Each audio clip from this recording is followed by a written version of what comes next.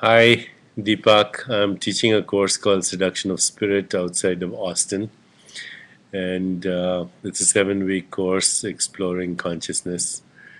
And we're having a lot of fun. But this morning, a question came up. And the question was, can we love naturally out of a sense of duty? For love to be natural, does it have to be spontaneous? And if it is spontaneous, then what do we do with the commandment to love? Jesus says the two most important commandments are that you will love your God with all your heart, with all your mind, with all your soul, and that you will love your neighbor with all your heart, your mind, your soul.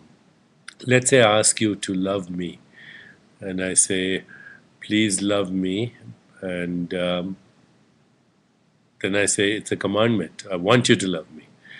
And you love me out of a sense of duty. Do you think that'll make me happy, or will it make me happy if you love me because you want to love me?